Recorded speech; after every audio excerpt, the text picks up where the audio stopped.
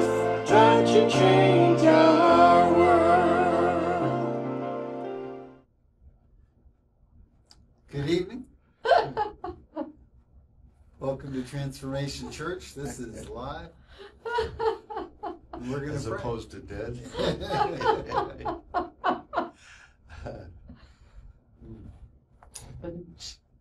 Father, thank you. Thank you that there's joy in your house. Thank you that there's joy in your presence. Thank you that we can have heaven here. Thank you that I just want to say thank you for that you are great to be with, Lord. Yeah. That we love you. We love being in your presence. We love being with you. We love hearing from you. We love getting to know you better. We love you. And I thank you that you love us and that you're real. I ask for each person watching and those present, Lord, that you will move in our hearts, transform us. Help us to know you better, to appreciate you more, to love you more. Help us to pour out our worship on you tonight, Lord. We love you. Holy Spirit, have your way. Glorify Jesus. Do what we can't do. And thank you. Thank you for being here. Thank you for being here. In Jesus' name. Amen.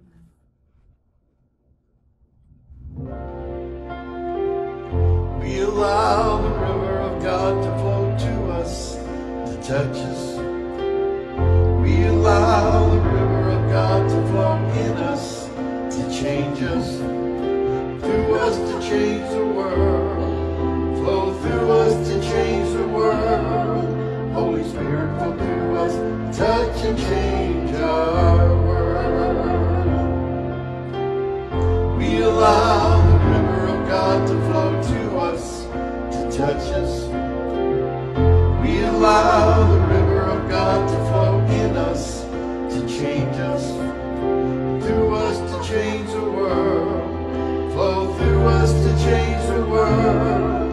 Holy Spirit, flow through us, touch and change our world. Let the river move to this place as we gather to seek your dear face. From the north, the south, the east, and the west, let the river of God flow through this place. Let the river flow to this place as we gather to seek your dear face. From the north, the south, the east, and the west, let the river of God flow through this place. Let the river We allow the river of God to flow to us, to touch us. as we gather We allow the river of God to flow in us, to change us. Through us to change the world. Flow through us to change the world. Holy Spirit, flow through us, touch and change our world. let the river We allow the river of God to flow to us, to touch us. as we gather We allow the river of God to flow in us, to change us. from the north, Through us to change the world. Flow through us to change the world.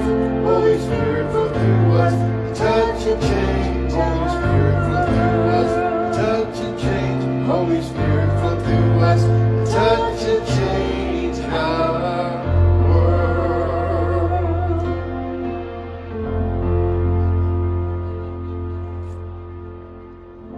I have the joy of the Lord. I have the joy of the Lord. Depression goes when I let the river flow. I have the joy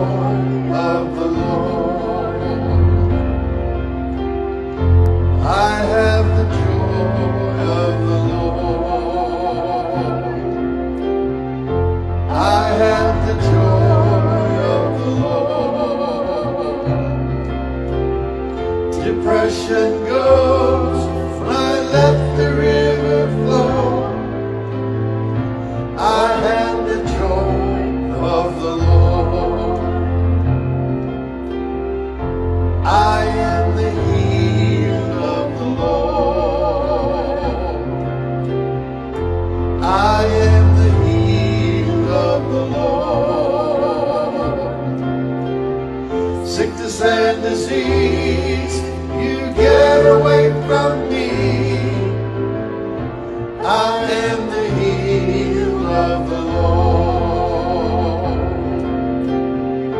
I am the healed of the Lord. I am the healed of the Lord. Sickness and disease, you get away from me. I am the healed of the Lord. I am the blessed of the Lord.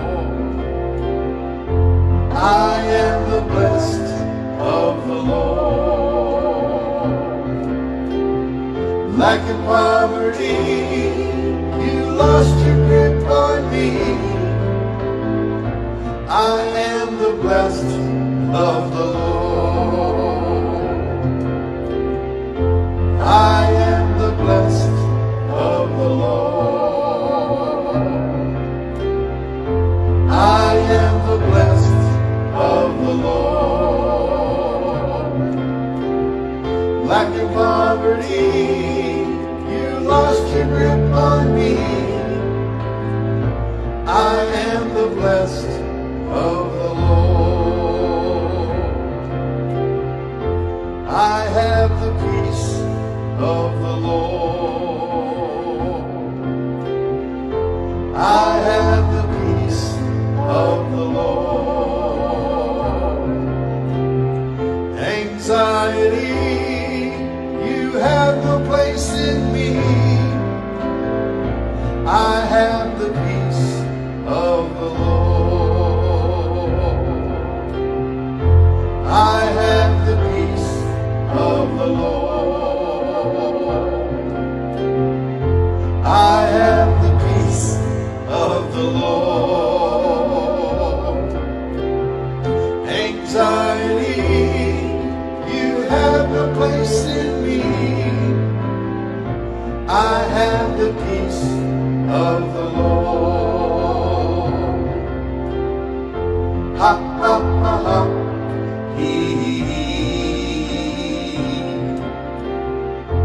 Ha ha ha ha.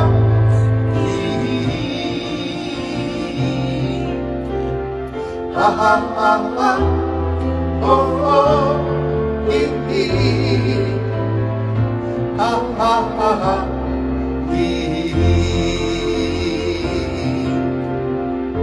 Ha ha ha ha.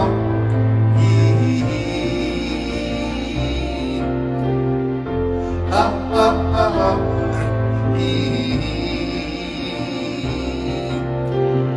Ha ha ha ha. Oh oh. Ha ha ha ha.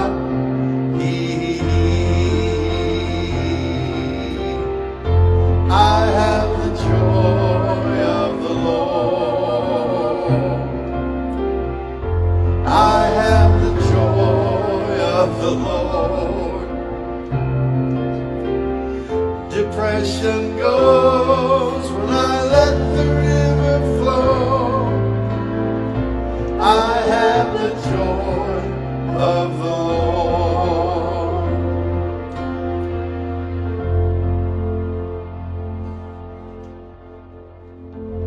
The Lord bless you and keep you. Make His face shine upon you and be gracious to you.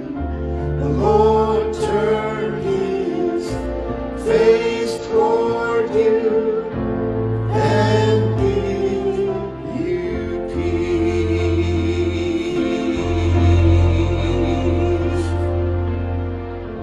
The Lord bless you and keep you. Make His face shine upon you and be gracious to you. The Lord turn His face toward you and give you peace.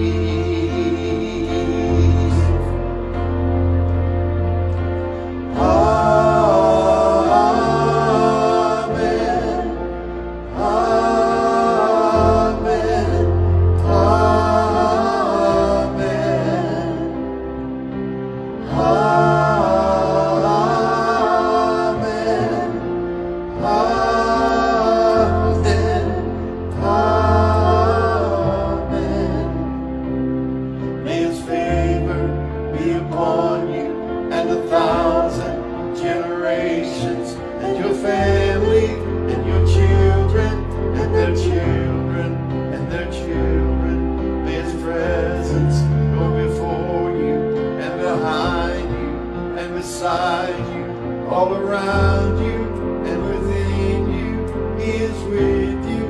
is with you in the morning, in the evening, in your coming and your going, in your weeping and rejoicing. He is for you, He is for you, He is for you, He is for you, He is for you, He is for you, He is for you, He is for you, yeah. Amen. Amen. Amen.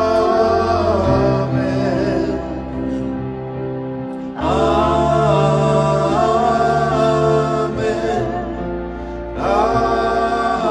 Amen. Amen.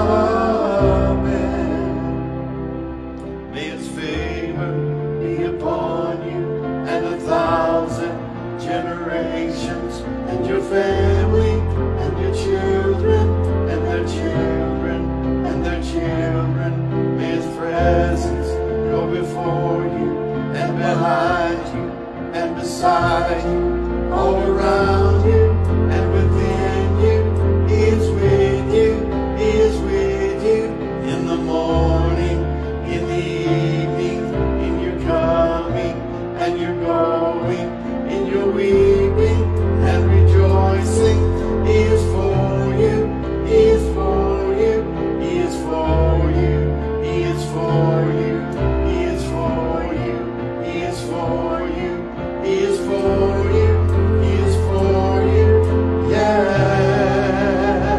Messendearalido mandana, fenomenalina toyo mandama, sevranaliro stiana, kenananandariviena toyo mandana, nelorenalino denandanandanenalino do, sambranalino de mandama,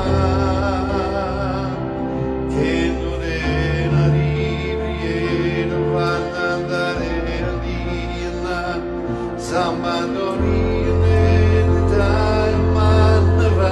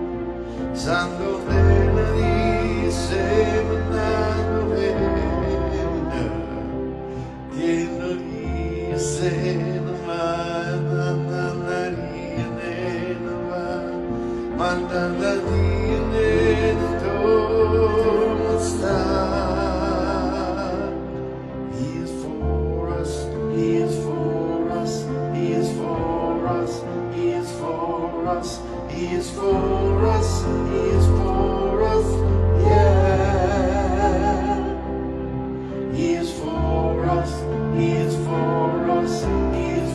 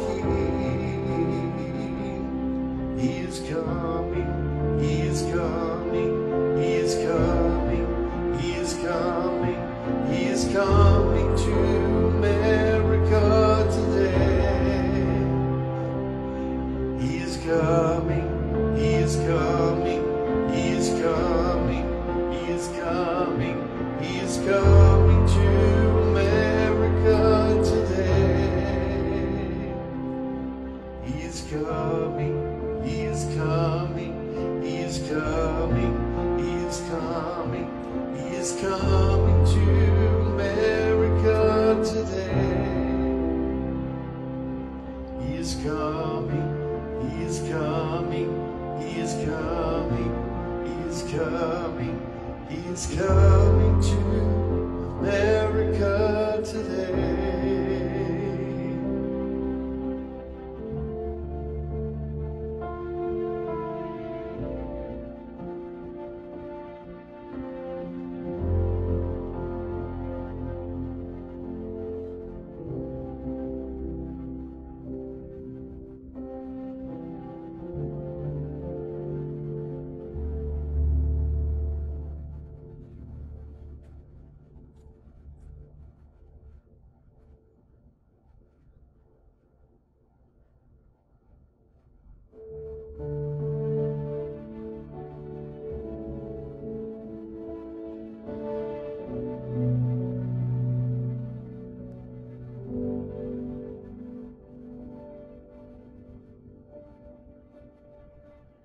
You hold my every moment.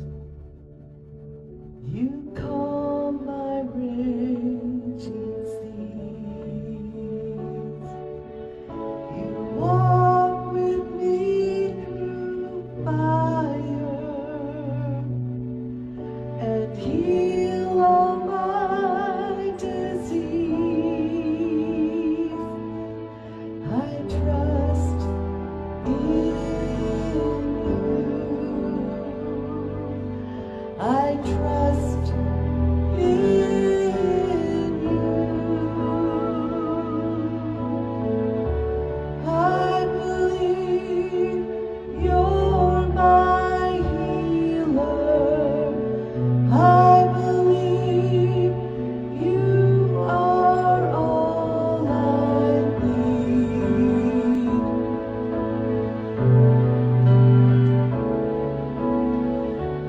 I believe you're my portion. I believe you're more than enough for me. Jesus, you're all I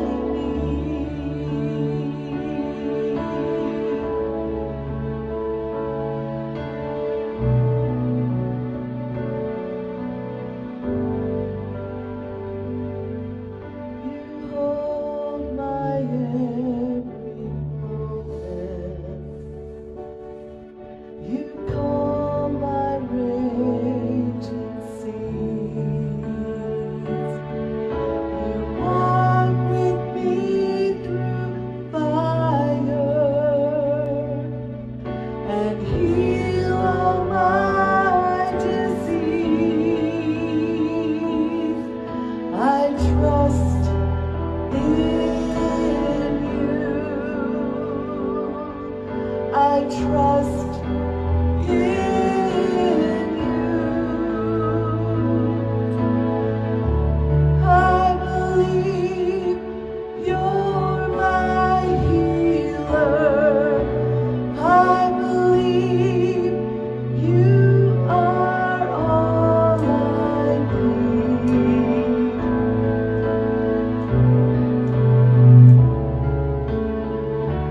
I believe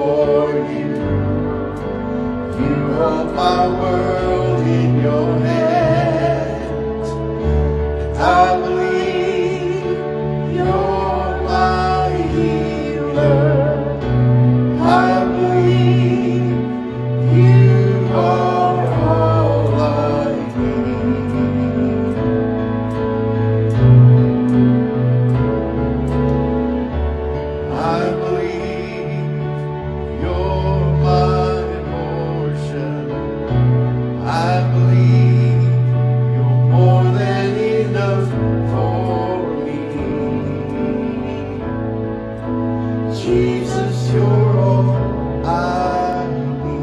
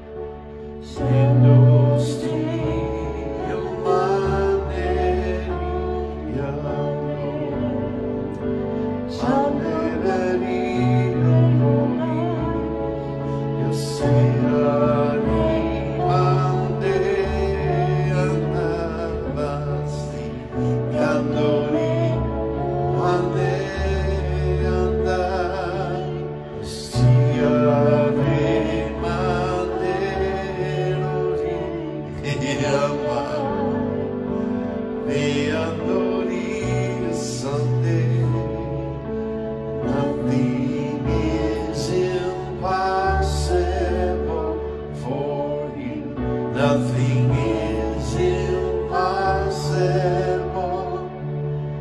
Nothing is impossible for you. You hold my world in your hands, and nothing is impossible for you.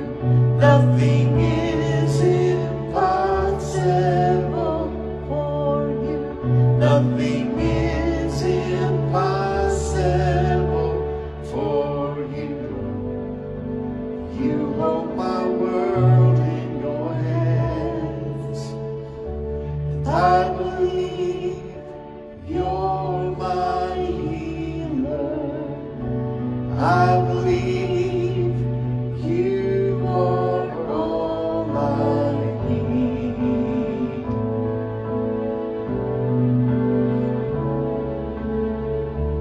I believe you're my portion. I believe you're more than enough for me. Jesus, you're all I need.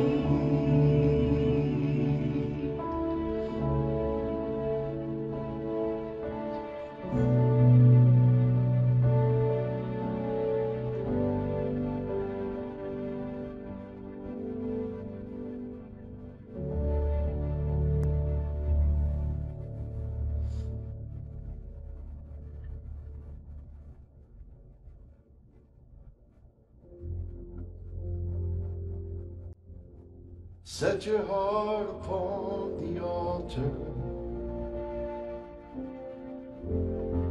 Set your feet on holy ground. In the presence of our Savior, love is found.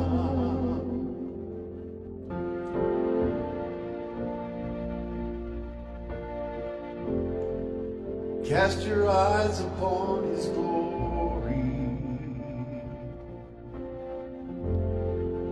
When the storm is all around, surrender to His Spirit. Hope is found. God is here.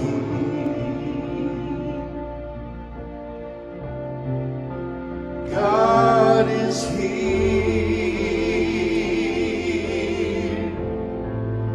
I'm drawing near. My God is here. He has calmed the stormy waters. He has stilled the raging sea.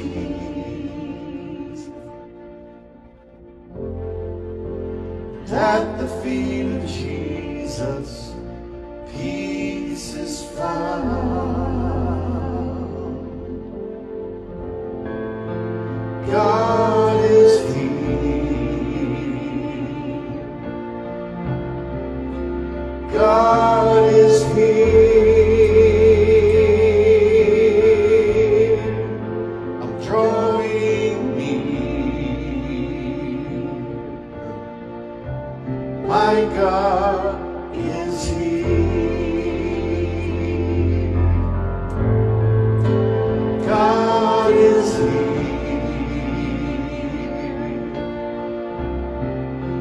God is here. There's no more fear. My God is here.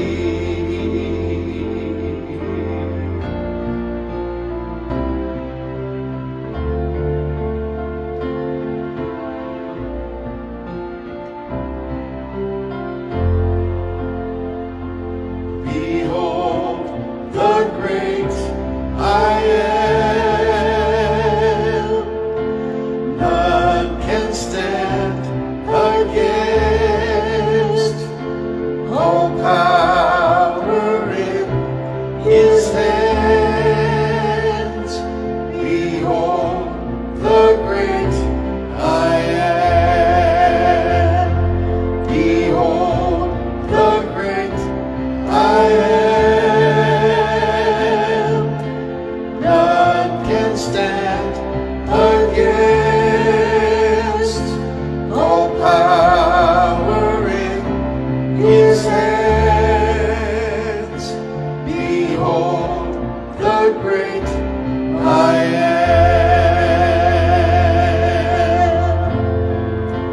Oh,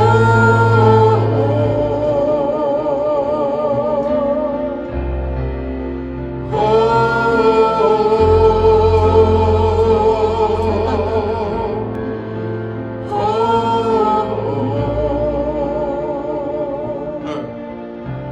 my God is here.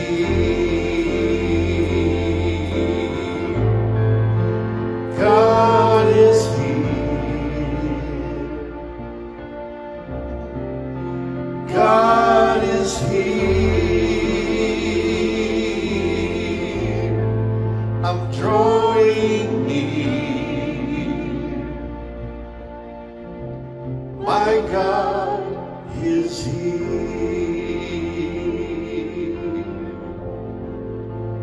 God is here.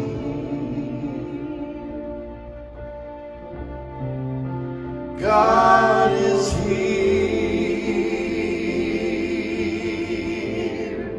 There's no more fear. My God is here. He has calmed the stormy waters. He has stilled the raging seas.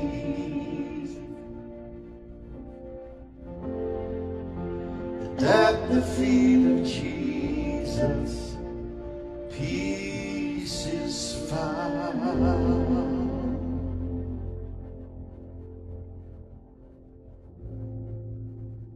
Fremali,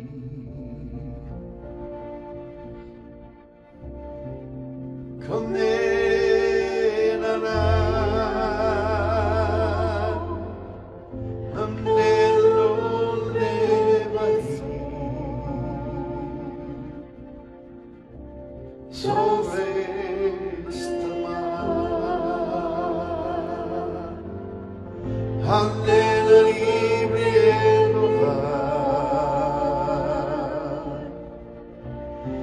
Colonnena minana, Hosanna Lebana,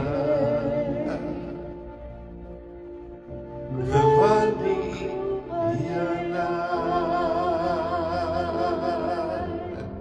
Vestera Librianme, Candela Libriano ve.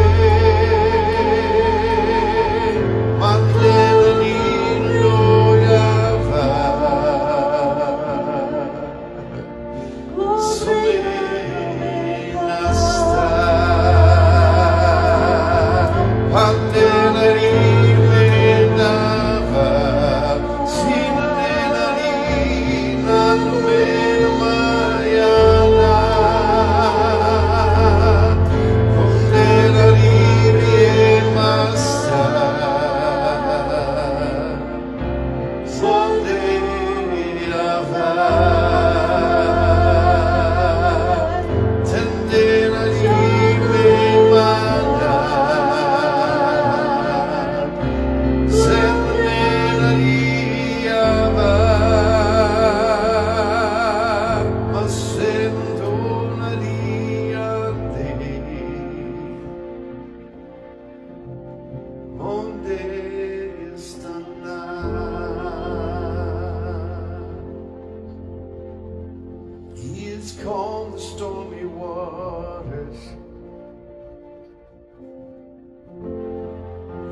has stilled the raging seas,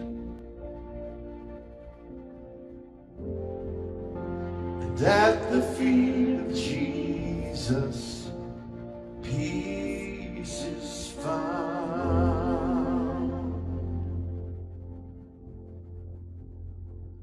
Father, we just thank you for your presence, your holy presence that is in this place, that is going across the airwaves.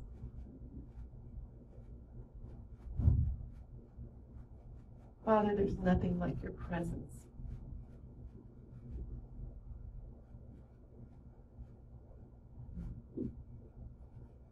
We need you. We want you. We desire more of you. I ask that you fill each and every vessel that's reaching out to you right now, each person, each man, woman, boy, girl.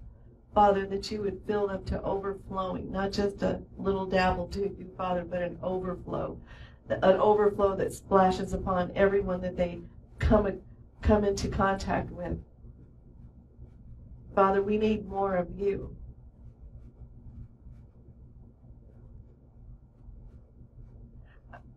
I hear the Lord saying, examine your hearts. That's only something that we each individually can do. No one else can examine our hearts but us. So just take a moment and examine your heart right now. If he places his finger on something, just say, Lord, I repent, and give it to him. I hear him say that some of you, he's going to ask you to give up some things that to somebody else would say, well, what's the big deal about that? It's kind of like when Peter said, well, what about John? And Jesus said, what is that to you? I'm talking to you. So let him do whatever he wants and surrender everything to him.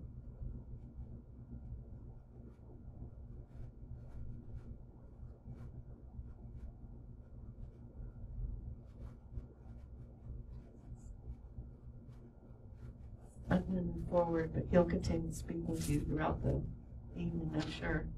Even past the time when this broadcast goes off. In the midnight hour, some of you are going to be awakened by the Holy Spirit, given some directions and corrections. I hear that too. I think that Kenneth Copeland's saying this is the year of, I don't even remember, correction, something. I know those two are two of them. I'm going to try to make this quick. We're giving God honor by honoring him with our first fruits, with the first 10 cents of every dollar. That's what a tithe is, 1/10.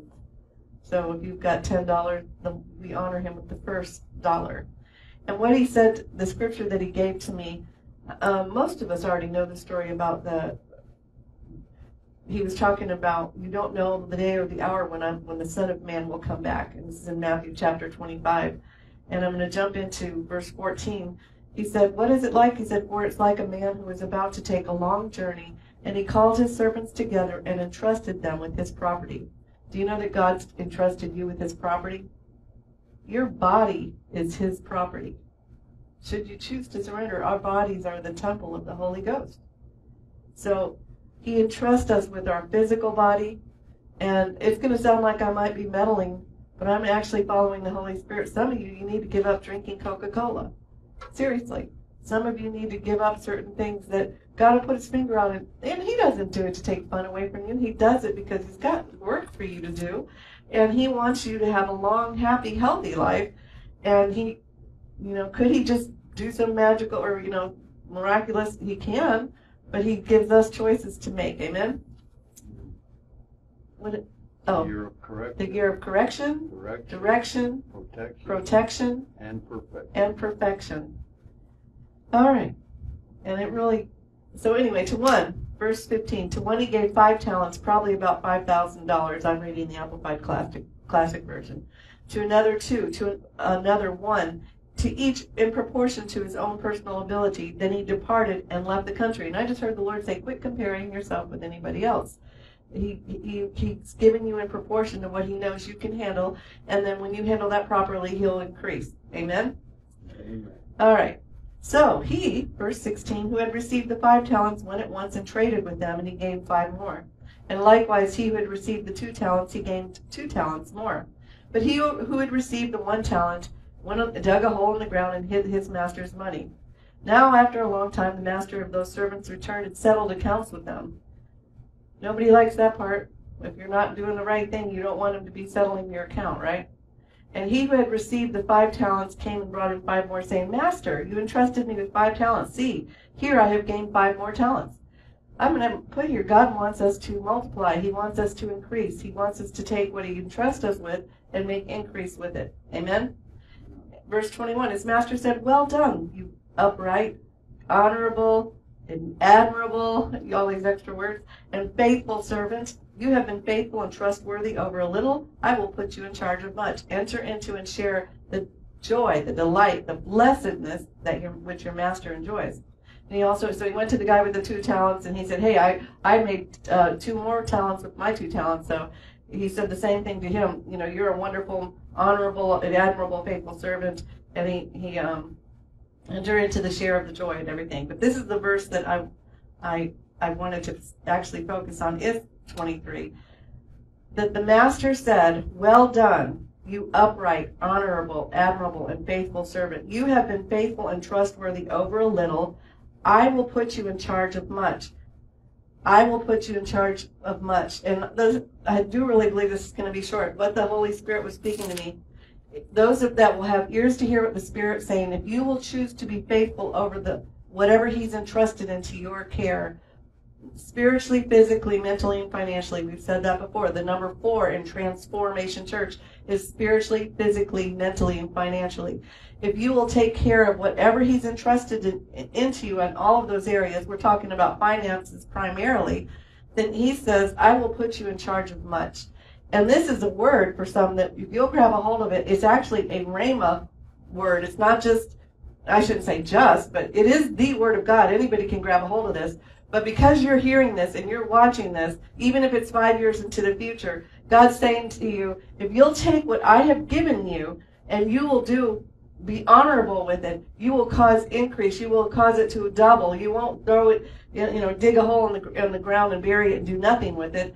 I will honor you with more. I will put you in charge of much. And God's trying to get much to a lot of us, but we have to be faithful with the few or the little that we have. And then he will entrust us with the much. Amen? Amen. So that is the word of God. If you like it or don't like it, that's what God said to share tonight. I think some of you are going, woohoo! And let's just ask him. I'm going to pray a prayer and grab a hold of this. Lord, we ask you to open our eyes to see, our ears to hear, our hearts to receive what you have for us. Father, that you will help us to catch the download of the blueprints that you're giving us to cause increase. Father, that we will have a spirit of wisdom and revelation to see how to invest financially, to see how to take care of our bodies, our physical bodies, spiritually, physically, mentally, financially. Father, that we will make the right choices and that we will bring you great delight, that we will honor you with the way that we choose to handle our finances and handle whatever it is that you give into our hands and into our care. In fact, I even hear God saying, even how you raise your children. He's entrusted those children to you. How you invest in them. You're investing in the future, and their future. That God will get someone's going, I don't want to be blessed with more children. But you know what the blessing is? Grandchildren. And I can tell you right now, there's nothing like grandchildren. Amen. My husband says amen. All right, so we're going to do if you will go to Trans4mation Church, if you're looking live on Facebook, it's right underneath there. Just click on transformationchurch.com and then go to the Giving tab. And in the Giving tab, it says Online Giving, which we want you to do. You give by clicking on there. It's PayPal. You can give, or it's got a mailing address that you can give it to, a P.O. box. Or you can actually do snail mail. That's right, snail mail is a P.O. box. Ah! All right, anyway. That's funny. Then you want to go to the offering, tithe and offering declaration thing and read this with us, okay? And we invite you to give. Ready? Because I am a tither and a giver, the windows of heaven are open to me, and God rebukes the devourer for my sake. I am blessed financially, and I receive a blessing that I cannot contain. I do not worry about lack, knowing God supplies all my needs richly and abundantly. Therefore, I am able to sow freely and liberally. Woohoo! And I choose to sow cheerfully, generously, and bountifully, knowing I will reap bountifully. I have in abundance every favor and heavenly and earthly blessing. All my needs are met, and I abound in every good work. Because I obey him, the Lord blesses everything. Yes, put my hand to it. I forgot we started doing that, putting it on our head. He grants me the abundant prosperity. He makes me the head and not the tail, above and not beneath. The blessings of God are chasing me and overtaking me. I'm a money magnet. Just go ahead and say that. I am a money magnet.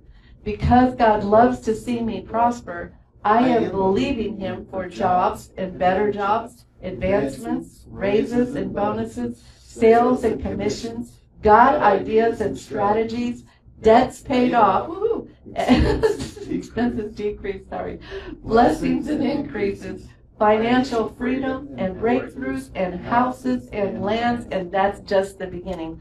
So we just praise God for every gift and every giver. And we are thankful for you, and thank you for giving. So, Father, I pray a blessing right now on each gift, on each giver. Father, I pray for multiplication, Lord, as they've chosen to put you first and to sow into the kingdom of God, actually make an investment into the kingdom of God, that you are investing in their lives of increase.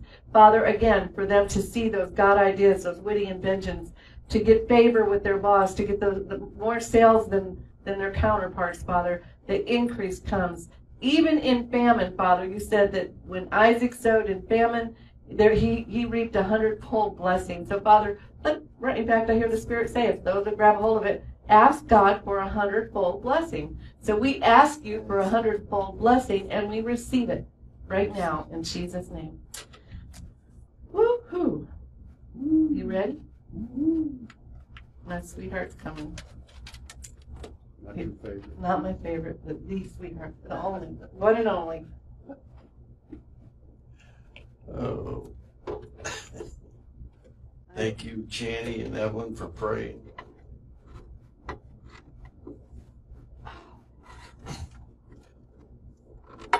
While we're still kind of in the offering mode, I want to share something with you that I've heard a couple times now from Jonathan Shuttlesworth.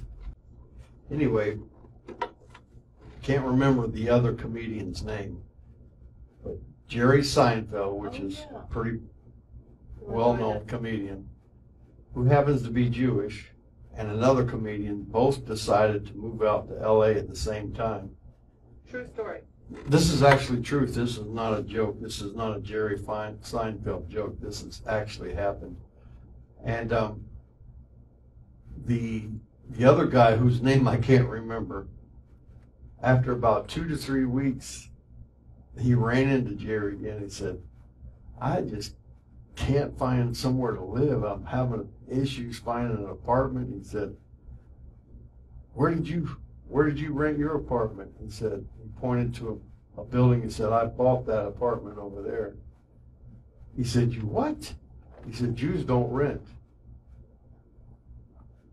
And the statement he made is Jews only believe the first 5 books of the Bible. He said, you can be more prosperous fully believing the first 5 books of the Bible than sort of believing all 66 books.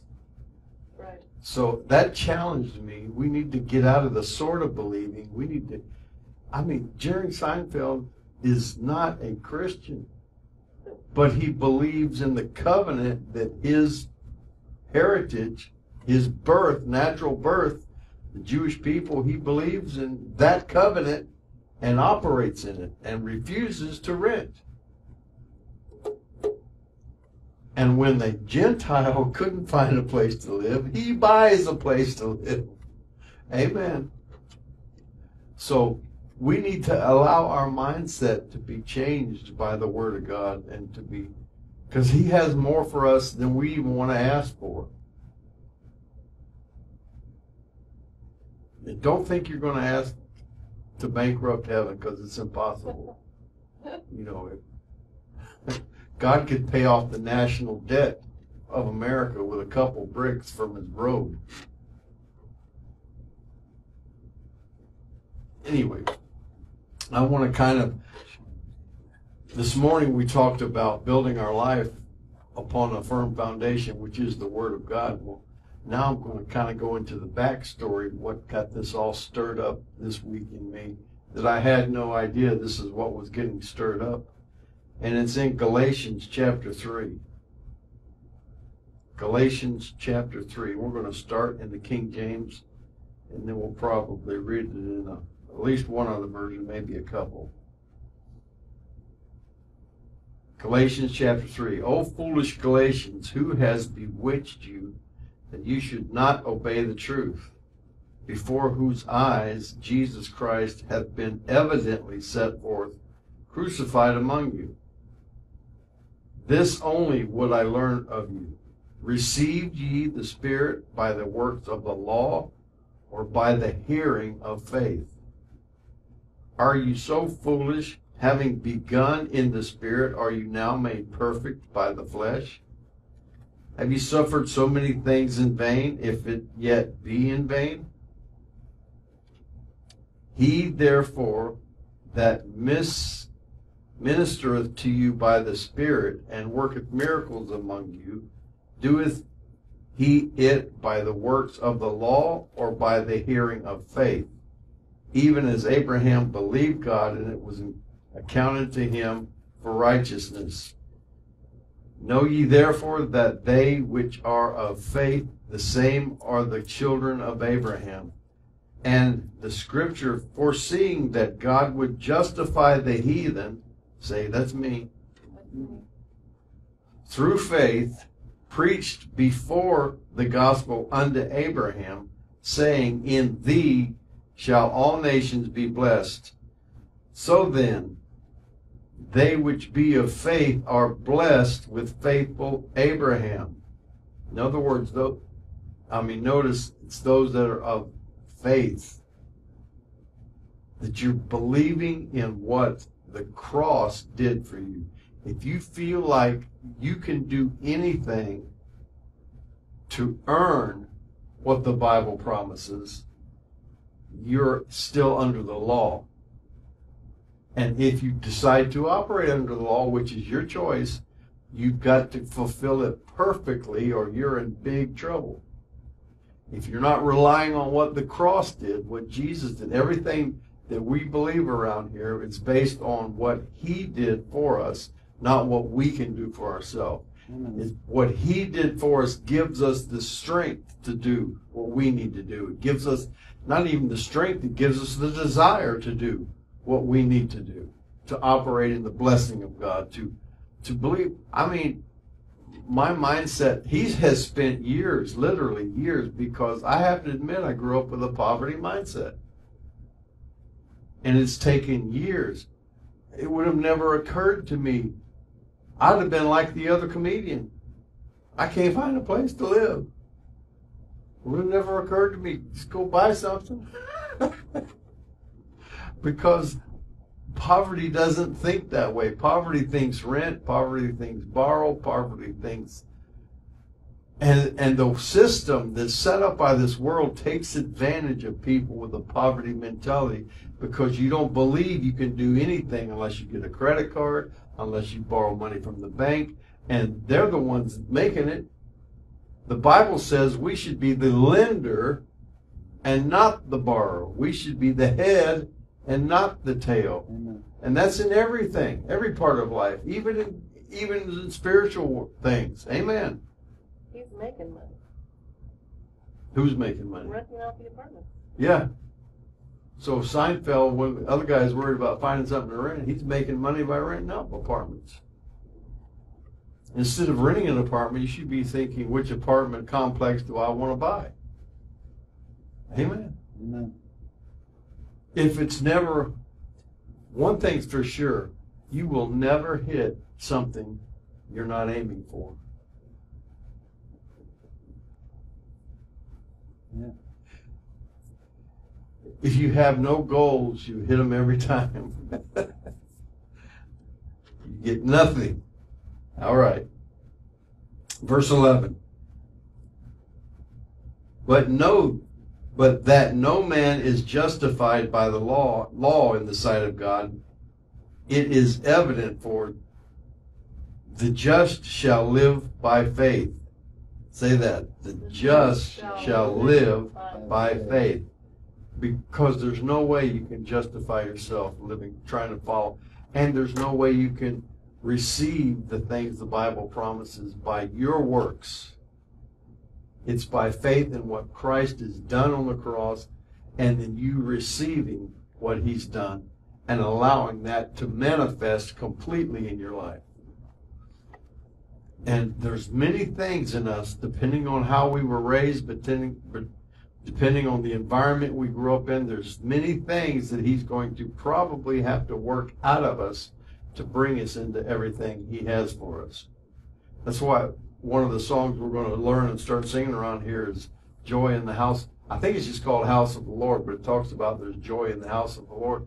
But I particularly like the things where it says, we were the beggars, now we're royalty. We were the prisoners, now we're running free. Amen. We are forgiven. We are saved by his grace. Let the house of the Lord give praise. Amen. Amen. Why? Because you were a beggar. Yes. But now you're the son or daughter of the king. You're either a prince or a princess. All you ladies that always wanted to be a princess, if you receive Jesus Christ as your Lord and Savior, you become a princess. You are instantly the child of the king. Not a king, the king. The king. The one that all of these heathen are going to have to bow down to one day. Amen. Amen. Amen. Whether they want to or not. So you have a choice. You will bow the knee to Jesus. You have a choice. The choice is, when are you going to do it?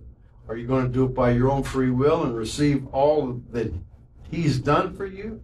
Or are you going to wait until the angel grabs you by the shoulder and jams you down on your knees? Because you will bow before the king. It's either going to be your choice, or that 10-foot angel that gets a hold of you and makes you bow. Amen. Amen. And the law is not of faith.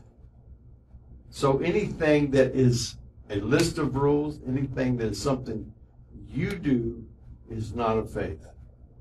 In other words, you can't give enough, you can't pray enough, you can't attend church. I don't care if you get to heaven. If you're depending on your badges of perfect attendance to Sunday school for the last 30, 40, 50 years to get you into heaven, you're going to be in trouble when you get up there.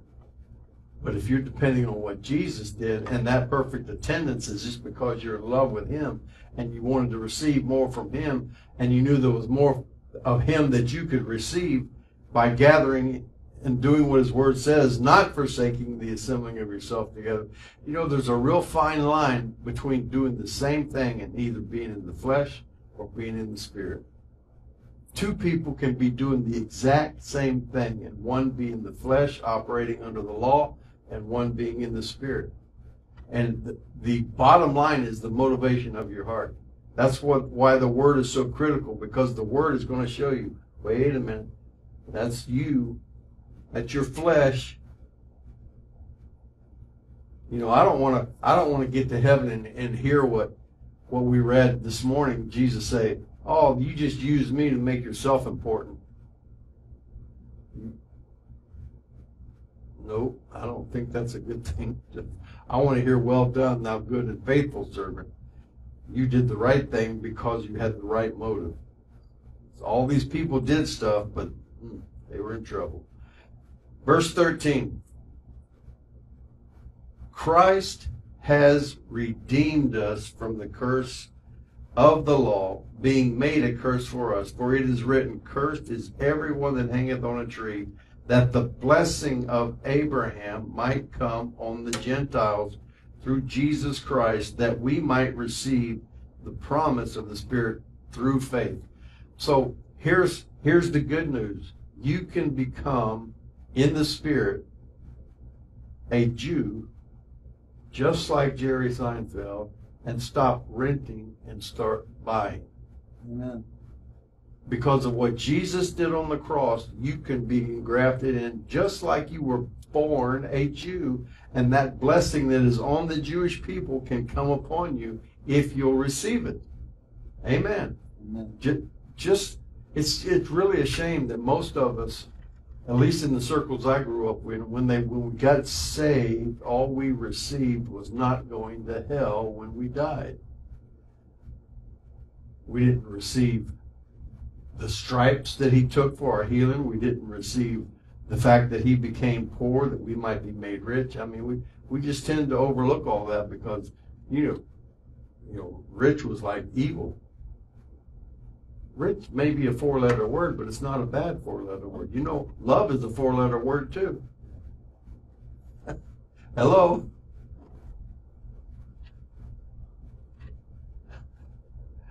All right, I want to read this from, let me see what versions I downloaded and can read it from. Let's just see what the Passion has to say, just for the fun of it. The title of Galatians 3, these other versions kind of give little titles here and there, is Faith Brings Freedom. Faith brings freedom. Why would you, if faith brings freedom, why would you want to live in bondage? I remember, that reminds me of when we were on the road. We had a service in Cape Coral, Florida, which is down by Fort Myers. The church we were ministering at met in a school. That morning the Lord had me minister on the anointing that binds up and heals the brokenhearted. And so we called for people that wanted prayer, and suddenly during that, we started on one side of the room, and we were to about the third or fourth person. We heard all the way on the other side of the room someone, I don't know if wailing is the right word, anyway, making a commotion, and everybody thought, oh, she's just being touched by the power of God. Well, in our spirit, we sensed, you know, discerning of spirits. You can discern when the Holy Ghost is working, and you can discern when the Holy Ghost is irritating another type of spirit. And what we both discerned, and we looked at each other and didn't even have to say a word to each other. We knew this was not the Holy Ghost. This was an evil spirit reacting to the presence of the Holy Ghost and getting nervous because deliverance was coming down the line and getting closer. And finally it couldn't handle it and had an outburst. And so we both felt directed. We skipped about 30 people, I guess, and went right over there and dealt with it, because we don't like to give the devil any time in the service, period. And you don't have to. So we went over and cast this, well, we didn't say, get out. We know we have authority, and the anointing drives that thing out. So we just laid hands on her. Well, it looked like somebody hit her with a baseball bat. But as she went down and as she was laying there, I saw in the spirit like a 7-year-old girl in a prison cell. But I saw the door being flung open. But the little girl was too afraid to come out of the cell. And the Lord said, find out what her name is, ask her husband her first name, and then call her by name and tell her to come out. The door's open, come out. And so I did that, and then we moved on. And well, we noticed that night when she came back in for the night service, she looked like 10, 15 years younger. Her whole countenance was different.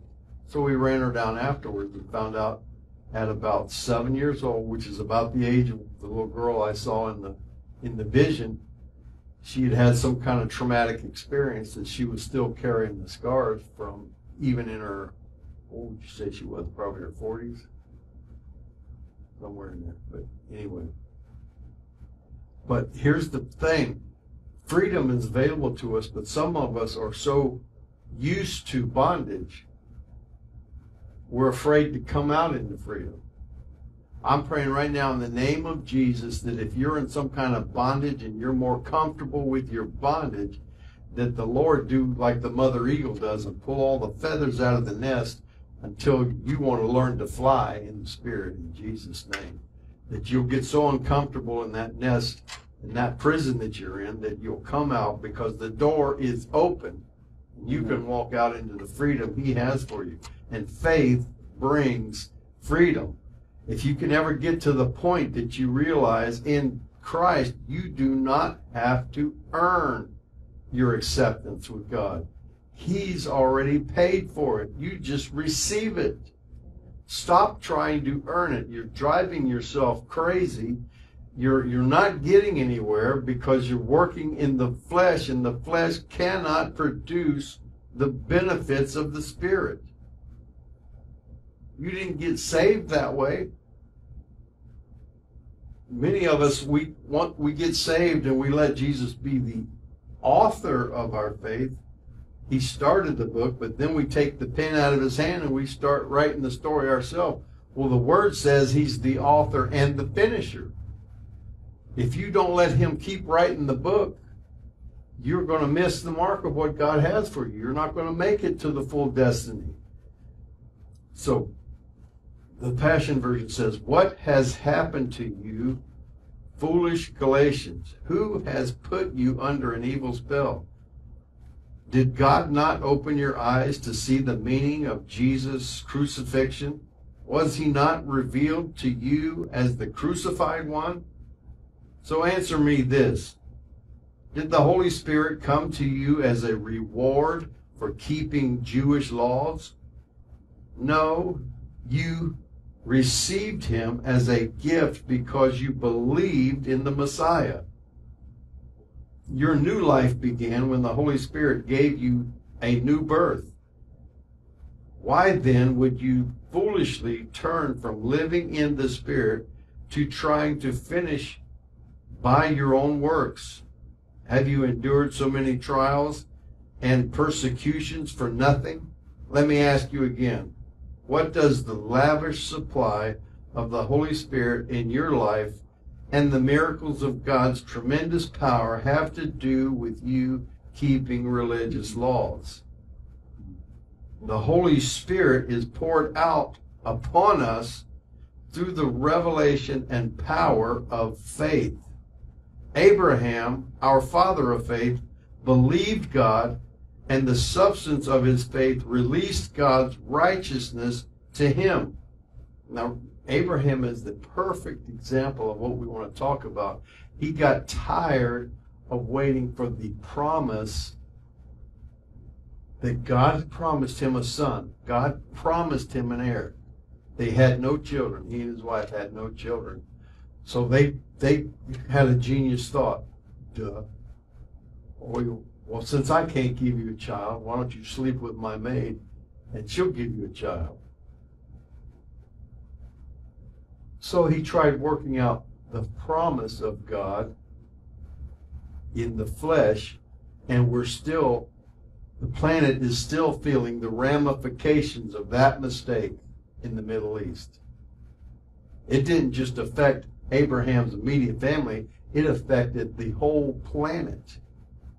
At the same time, the whole planet is feeling the effects of when he finally got in the Spirit and he and Sarah believed God and received the strength, even though they were both past childbearing years, they received the strength to produce the promise. Now, they had something to do with it, but come on, by the time you're 190, you had very little to do with it. I mean, they still had to,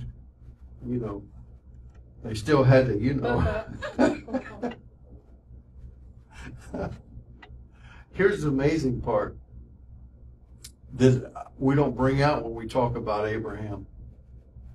He was 100 when Isaac was born, right? Or when Sarah got pregnant. So he was somewhere between 100 and 102, or 100 and 101 when Isaac was born, he had more children. Sarah passed, he got remarried and had more children after that. So he had to be well in his hundreds and still having kids. Once you get a hold of what you can have in the spirit, you have no limitation. Yeah, that's a blessing we're not asking for. We will just enjoy our grandchildren and great-grandchildren and maybe even great-great-grandchildren. Wouldn't that be cool to be here to see your great-great-grandchildren? Amen. It's possible if we'll receive what he has for us. If we'll believe his word, and it will operate not in the law, but in the Spirit, and allow the Spirit to do its complete work in us. And Abraham, when he and Sarah finally got it together, they received from the Spirit what they needed to accomplish in the flesh to see the promise come about. Amen. Amen.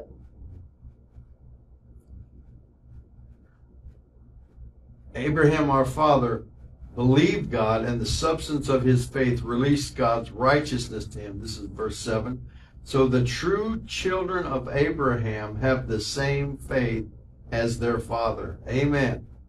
And the scripture prophesied that on the basis of faith, God would declare Gentiles to be righteous. God announced the good news ahead of time to Abraham. Through your example of faith, all the nations will be blessed.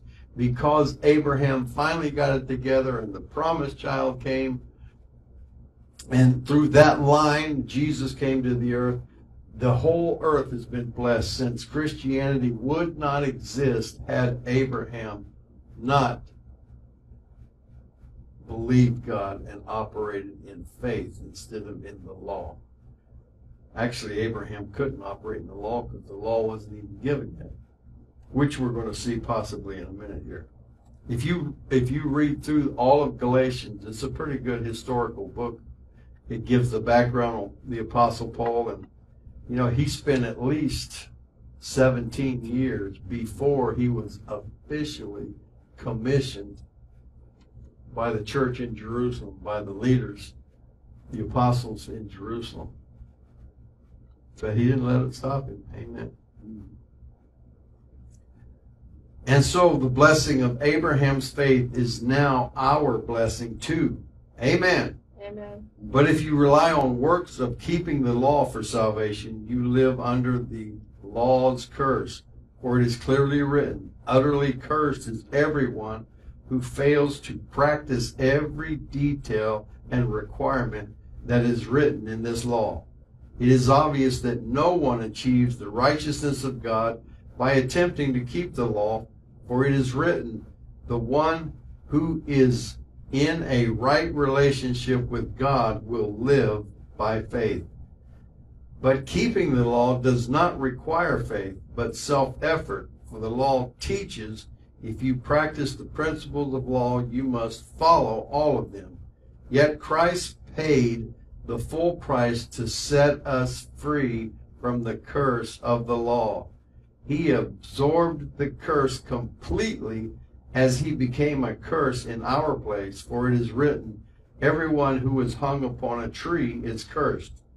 Jesus Christ dissolved the curse from our lives so that in him all the blessings of Abraham can be poured out upon Gentiles. And now through faith we receive the promised Holy Spirit who lives in us. Beloved friends, let me use an illustration that we can understand. Technically, when a contract is signed, it can't be changed after it has been put into effect. It is too late to alter the agreement. Remember the royal proclamation God spoke over Abraham and to Abraham's child? God said that his promises were made to pass on to Abraham's child, not children. And who is this child? It's the son of promise, Christ himself. This means that the covenant between God and Abraham was fulfilled in Messiah and cannot be altered. Yet the written law was not given to Moses until 430 years after God had signed his contract with Abraham.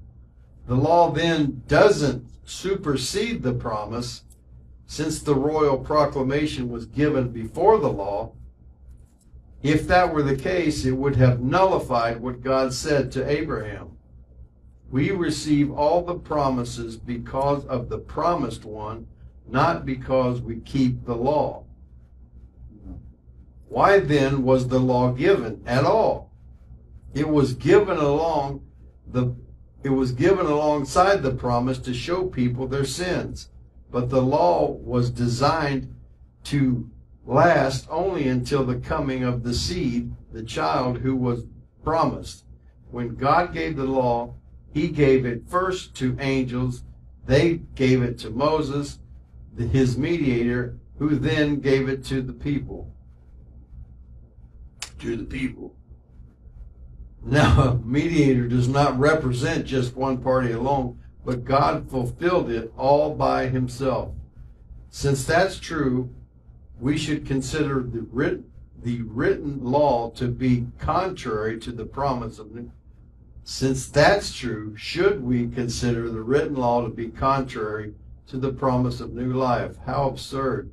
Truly, if there was a law that could keep, which would give us new life, truly, if there was a law that we could keep, which would give us true life, then our salvation would have come by keeping the law. But the scripture makes it clear the whole world is imprisoned by sin. This was so the promise would be given through faith to people who believe in Jesus Christ. So until the revelation of faith for salvation was released, the law was a jailer, holding us as prisoners under lock and key until the faith which was destined to be revealed would set us free. The law was our guardian until Christ came so that we would be saved by faith. Now, when it says saved, it's talking about not just going to heaven when you die. It's talking about everything the Bible offers. The healing, the blessing, all of it is by faith.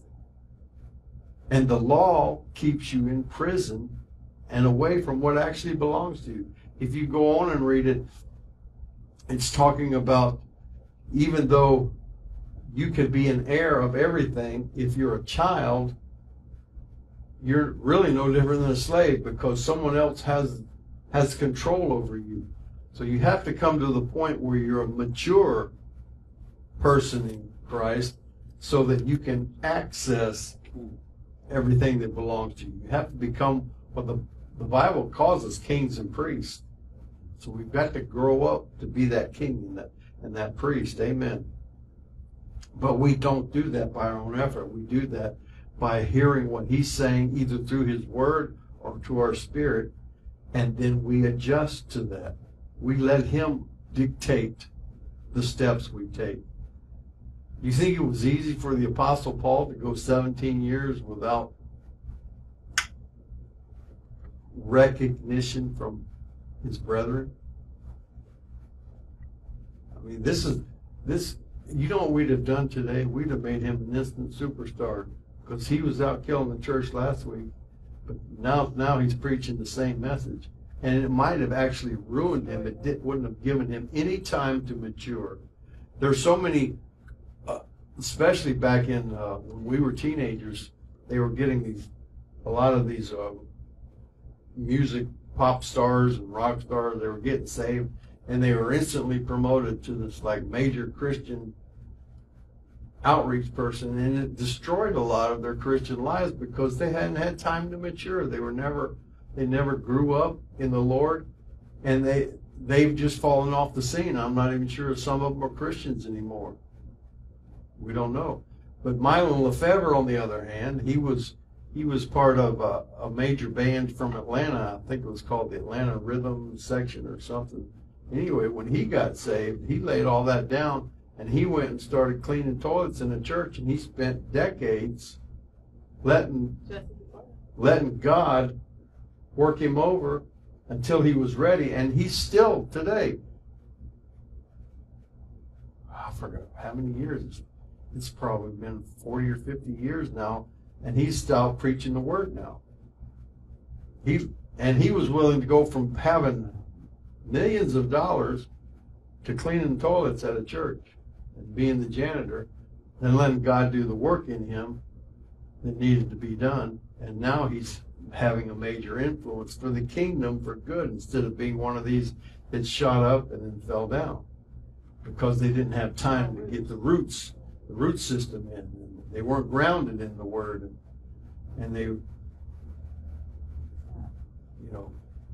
I don't want to name names for sure, but I know of one that I think would happen. But anyway, he was popular in Christian circles for about three to 5 years, and now you don't even hear about him anymore. I don't even know if he's still on the planet. But we need to allow the same Spirit that led us to Jesus to mature us, so that we can walk in everything that God has for us, and it will bring us into freedom, not into, why would you trade one bondage for another? Why would you trade the bondage of sin for the bondage of religion?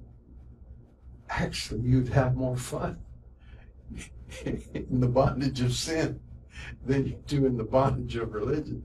That religious devil is worse than the standard. I think all the demons that get their PhD from hell are sent into religious institutions, or some of these religious devils we've run into.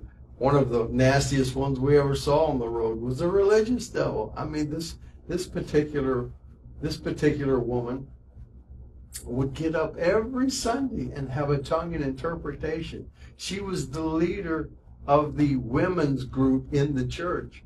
And the first Sunday we are there and we're leading worship, her demon starts manifesting, and she comes up and she's grabbing my wife by the arm and sinking her fingernails into her skin, going, I hate you, I hate you, I hate you. And she's just laughing because we knew that devil's on his way out. So fortunately, the pastor, and it didn't even leave a mark on her. And I could literally see her fingernails buried in her skin, like a half-inch into her skin. And she's in the spirit, so it's not harming her. She's just laughing. And the pastor must have been used to having demons around there, so they came and got her and took her to the back. Well, anyway, the way I know something major happened to her is her husband 2 days. In the 90s. Yeah, this was in the 90s. 2 days later, he comes up and hands us a $500 check personally and said, "Thank you for my new wife." I was like, whoa. She must have been kind of like what we saw at home. But you can see the difference when she got set free, because God wants us all to be free. He doesn't want us locked under. And I mean, she was at church every week. She was doing the thing. She was being faithful. But that religious devil is worse than I see all kinds of sin devils at work every day. I feel like third or fourth generation. Yeah, and she was third generation. Pentecostal. And proud of it. I'm third generation Pentecostal demon. Ah.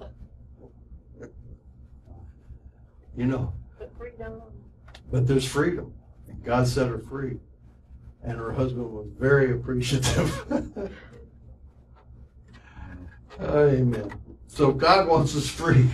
And it didn't come by preaching the law. It came by allowing the Spirit of God to come in and move and actually walk out what the Scripture talks about. Because the Bible says it is for freedom Christ set us free. And the Spirit of Christ came in the room and started driving those things out. And they have no choice. If we will yield to God and let Him come in the room, especially when they think they're in control. That's the funny part, is to go in some of these places and these demons think, I got it made. I'm hiding here in the church and nobody even knows I'm here. And then the Spirit of God comes in and they're like, whoa. Oh, that reminds me. That's why I went singing more in tongues tonight, because when we were finishing, I thought I was done with God is here. And then I hit a little bit in tongues, and I literally saw in the Spirit, I saw demons kind of hiding behind rocks. And the more I sang, they were like, flipping out. So I'm having a blast singing in the Spirit, because I know it's just it's reeking, it's rocking their world. We have no idea what happens. Right? Yeah, I get it now. That was an accidental pun. They were hiding behind rocks that was rocking their world. Punish them. Yeah, we punish them. When we yield to the Spirit, all kinds of things are released into the atmosphere that will drive the devil crazy, and he hasn't got a clue. That's the thing I love about speaking in tongues. He doesn't know what we're saying. And the Bible tells us we're praying the perfect prayer, which means if we pray the perfect prayer, there's not, even if he understood, there was nothing he could do about it. If you're praying the perfect prayer, when you're allowing the Holy Spirit to speak through you, it's like God, well, it is God himself. You know, God spoke and this whole planet came into creation. So when we yield our tongue to the Spirit of God, who knows what's being created and who knows what's being torn down? The kingdom's being built and the kingdom of darkness is being torn down. It's like sending tomahawk, some of these smart bombs to right pinpointed places and take them out in Jesus' name. What was the thing Jonathan said this week that was going on in Philadelphia? Oh, they were having Jonathan Shuttlesworth has now started a church in Pittsburgh. I think they've been going since the beginning of the year. Anyway, there was a massive increase of drugs in the city. The fentanyl was coming in and wreaking all kinds of havoc. And they were having a prayer meeting, and they felt the Spirit come on them to come against that. So they had a concerted prayer against the drugs. They showed the clip of their prayer. They even showed the clip of the prayer in this meeting I saw when they were praying over it. 2 days later? 1 day. The next day, the biggest bust in the history of the city over fentanyl. They caught the guy. It was like 700,000 hits of fentanyl that was confiscated. So when you pray the prayer, when you yield your tongue to the Holy Ghost and you let him pray the perfect prayer through you. Because he said they had not intended to pray about that. Yeah, that wasn't even on their radar it. in the natural. It wasn't on their radar to pray for it, but the Holy Spirit had it on his radar. And because they yielded and spoke, it freed the angels or whoever needs to be freed to go do it. People need to come and join us. Yeah, some of you need to come join us. All of you. All of you need to. Anybody watching. Even if this is 2032, come find us. I kept trying to search that word for Copeland, and I kept punching 2033, 2032. My finger wouldn't hit the 2, so I was somewhere in the future. Oh man, I think I'm still half drunk from worship, because that reminds me of Kim Clement back in the day. He had this thing: you're somewhere in the future, and you look much better than you look right now. You're somewhere in the future, and you look much better than you look right now. You're somewhere in the future. Oh my goodness. All right. Verse 26, this is still the Passion Version. You have all become true children of God by faith in Jesus Christ. Faith immersed you into Christ, and now you are covered and clothed with his life. And we no longer see each other in our former state, Jew or non-Jew, rich or poor, male or female, because we're all one through our union with Jesus Christ. And if you belong to Christ, then you are now Abraham's child and a true heir of all his blessings because of the promise God made to Abraham. There are things that belong to us that are because of the promise, not because of what we do. And the promise was given before the law. 430 years before the law ever came, the promise was already given. You can't come 430 years later and change what was already promised. You can't change the contract. You can put something alongside of it to help get the contract through, but you are not going to change the contract 430 years later, which is, the law was a tutor. In fact, I think it's the next chapter. Let's see what it starts saying. Yep. Let me illustrate. This is chapter 4, Galatians. As long as an heir is a minor, he's not really much different than a servant, although he is master over all of them. For until the time appointed by the father, the child is under the domestic supervision of the guardians of the estate. So it is with us. When we were juveniles, we were enslaved under the hostile spirits of the world. But when the time of fulfillment had come, God sent his Son, born of a woman, born under the law. All of this was so that he would redeem and set free those held hostage to the law, so that we would receive our freedom. Thank you. And full legal adoption as children. As his children. And so that we would know that we are his true children. God released the spirit of sonship into our hearts, moving us to cry out intimately, "My Father, my true Father." Now we're no longer living like slaves under the law, but we enjoy being God's very own sons and daughters. And because we're his, we can access everything our Father has. You hear that? Not because of what we do, but because of whose we are. There's a saying, it's not what you know, it's who you know. That's the truth. It's not what you do, it's what he did. And when your focus is on what you do, you're going to miss out on what he did. So make the adjustment and get your focus back on the cross. Get your focus back on the fact that it's a promise and not something you earn. It's something you've been promised. Amen. Amen. And it's yours now. He paid for it. Why wouldn't you want something that's already been paid for? Or why would you want to repay for something that's already paid for? You have something? Yeah.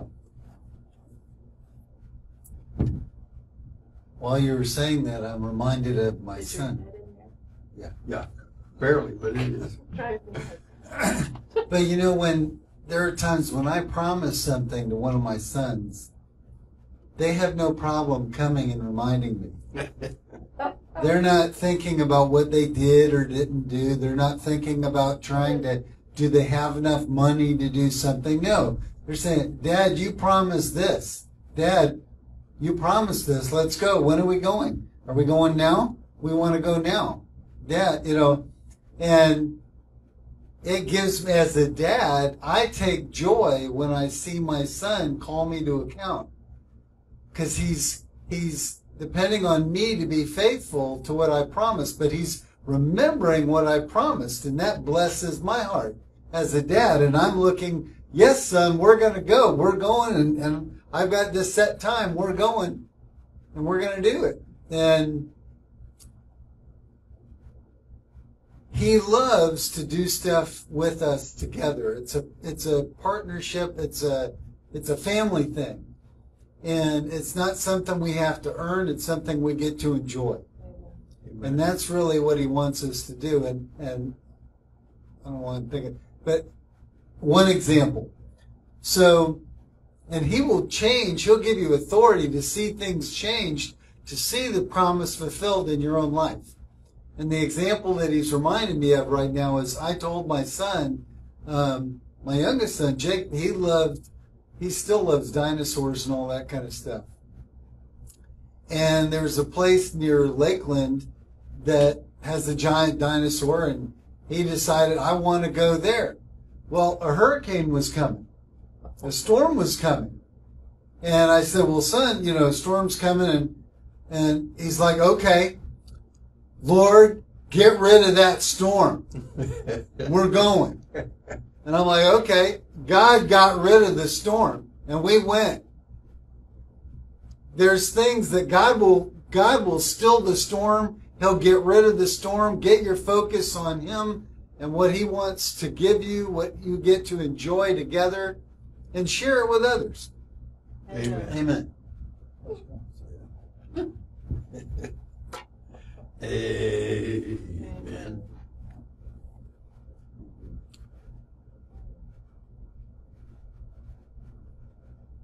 So here's the bottom line, at least of this part.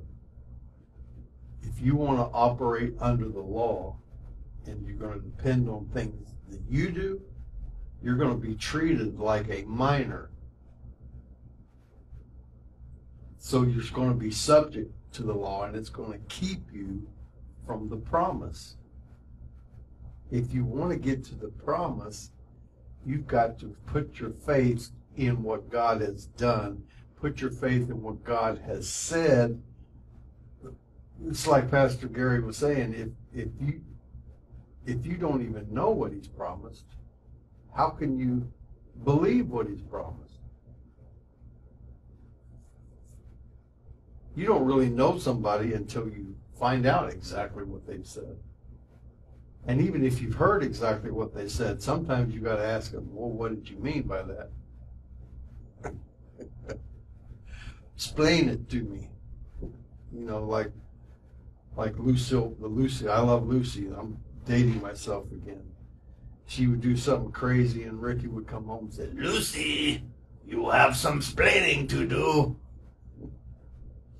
Just ask God to explain things to you. He knows how to talk your language. Amen. Amen. And He'll explain it to you. If your heart is right, it's when you just want the promise and you don't want the promiser. That's where you run into trouble. That's probably what makes most people operate in the flesh. They don't care about the relationship with the promiser. They just want what He's promised. That's going to lead into bondage. That's going to lead into failure. So don't do that. Get to know God. Get to know what He's promised. Ask Him to do the work in your heart. Ask Him to take you by the hand. One of the things the Bible promises is the Holy Spirit will lead us into all truth. And when I read that, I see Him taking me by the hand, because I'm about to face a situation that I might not know the answer to, but He does. And He can lead me into the truth. And then once we're past the danger, He can come back and show me in the Word, now this is what just happened. And this is what you avoided because you let me lead you into all truth. Amen. He wants to lead you into blessing. He wants to lead you into prosperity. He wants you to lead you into great relationships. He wants you to be the head, not the tail. He wants you to buy the apartment building instead of having trouble finding one to rent. Amen. Amen. Amen. So I want to challenge you this week. Just take maybe a week and consume Galatians. It's only 6 chapters. It doesn't take long. I've been through it at least once. I've probably gone through it 3 times, once in 3 different versions, almost every day this week. You could get the YouVersion Bible app on your phone. many of the versions even will read to you. So I put my headphones on and I have it playing on the screen so I can read it with my eyes and hear it with my ears. And it takes less than a half hour to go through the whole book. Just consume the word. And then what happened at the end of the week, I didn't even know it was stirring up something else that brought the message this morning. So God will open your eyes to things you weren't expecting if you just get in the Word. So the theme of the weekend is build your life upon the Word and get in the Word so that you can walk in everything that He has for you. Amen. Amen. God wants you to have a strong family. God doesn't want your marriages falling apart. He doesn't want your families falling apart. He doesn't want your body falling apart. He doesn't want your finances falling apart. Amen. He wants to bless you so much that you can be a blessing to everybody you come in contact with. Amen. If you don't want to be blessed for you, then be blessed for the people around you. If you don't want it anyway, you shouldn't have a problem giving it away then. Amen. Amen. You know, Pastor Becky brought up either this morning or tonight about J.C. Penney, and there was another guy, I can't remember, it's the guy that invented the Caterpillar road equipment. He actually gave away 90% of his income. And he's dead and gone, and Caterpillar is still a major corporation. And he saw it in a vision, in a dream or something, and he didn't know how to do this stuff, and he took it to engineers, and they put the stuff together. And that Caterpillar equipment, the idea came straight from heaven to a non-qualified person who didn't have a clue what God was showing him. But he was smart enough to know God was showing him something, and he took it to someone that could make sense of it and actually help him put it. So I believe God wants to show some people some stuff that you might not understand, but somebody's going to understand it, but you're the one that's going to benefit from it. Amen. Amen. And then God can use you if you're open. If you're not open, if you're thinking, oh, God doesn't do stuff like that, He'll never do something like that for me. Well, okay. Whatever you say. If that's what you want to say about it, that's what you can have. But if God's going to bless anybody, He's going to bless me. Amen. Amen. If God's going to give anybody a $1 billion idea, He's going to give me a $1 billion idea. Amen. If God's going to give anybody a 1 billion soul idea, He's going to give me a 1 billion soul idea. Amen.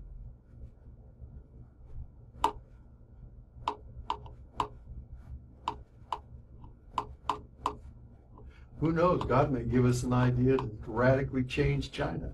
God may give us an idea to radically change India. You know, just those two countries, there's over 1 billion people in each of them.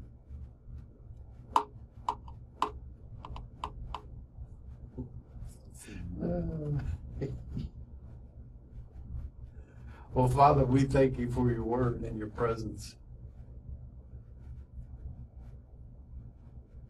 I pray that you would help us become full grown in you, not minors that have to be controlled by the law, but that we can be heirs that can walk in the freedom of what you've already purchased. So make us an heir in Jesus' name. In Jesus' name. If you've never received Jesus as your Lord and Savior, you happen to be watching tonight, I want to give you an opportunity to do that. Just say, Dear Lord Jesus, I confess I'm a sinner. I ask you to forgive me and to cleanse me from all my sin. I thank you for dying on the cross for me. I receive your free gift of eternal life.